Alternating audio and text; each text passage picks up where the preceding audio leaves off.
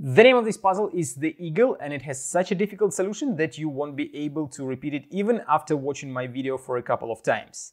I spent a lot of time trying to solve this puzzle, and the reason for that is two complicated moves. Some of them are so well hidden that you don't know where to go next, and you think that the rope is tangled so hard that you have to cut it. But eventually you will find the way how to solve it without using any external tools, and here I am only a couple of steps from solving it. I just need to put the string between two parts around the top piece and the puzzle is solved.